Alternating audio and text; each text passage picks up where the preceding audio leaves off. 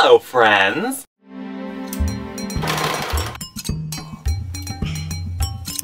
I'm sure that you've been hearing a lot about this new Star Wars movie, so I decided to make a new Jedi robe. Because the Jedi robe that I made before was actually for my roommate, and I don't have one. So let's get out some fabric and start this biz. Trying to film from the ceiling. Step 1. I'm laying out my fabric, measuring how long it needs to be. From my shoulders to my feet. Maybe have more space than this for when you make yours at home. My feet at the very bottom of it, and I'm just gonna cut at the top of my shoulders here. And where's my drink? We're just gonna stay there. The nice thing about this is, you can just rip it if you have the right kind of fabric.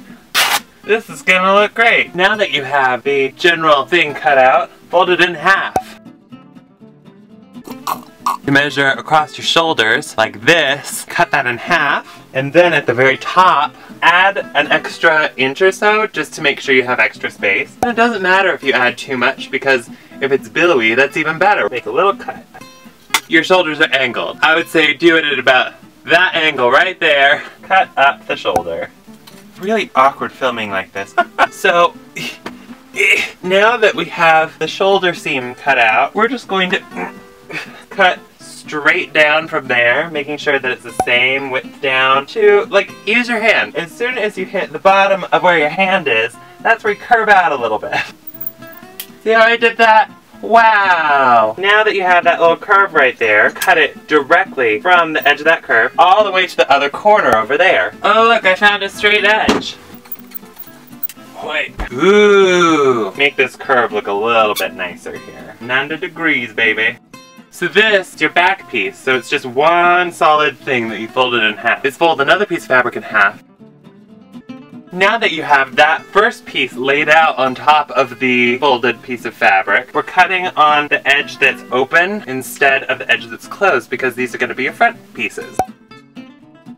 So this is the general shape of stuff that you want without me laying on it. Cutting out some sleeves. I'm folding this in half again because roughly half of it will be perfect for a big old sleeve. Cute! Fold it in half and then just hold it up against your arm. So you want to go from the very top of your shoulder and just hold it out. And I would suggest cutting it to about your thumb or so. The shoulder to the thumb. Clip it and rip it.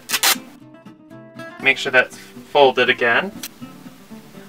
We have the sleeve hole here. We're just going to see if that'll fit, and it looks like it will. I'm just going to add a little curve to this sleeve into the armhole. That looks great. Now let's move on to the hood.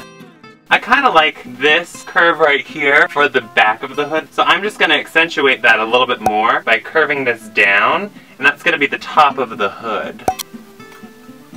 It's kind of a pointy head sort of look. And this is probably like 2 hands width wide, because then if you like put it against your face, that could wrap around your face.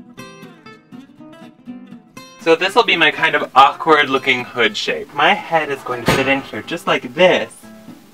Ta-da! And I'm just going to cut a little bit of a curve for the front of the face too. It looks like a gorilla head shape. If I just added a little gorilla face. No? Okay. Ooh, that is a garish green line. Now we have all of our pieces. That's the hardest part, really. The other part is just putting it all together. Let's stitch them together, he said as though it was not hard at all. Use the force, y'all. Where's my drink?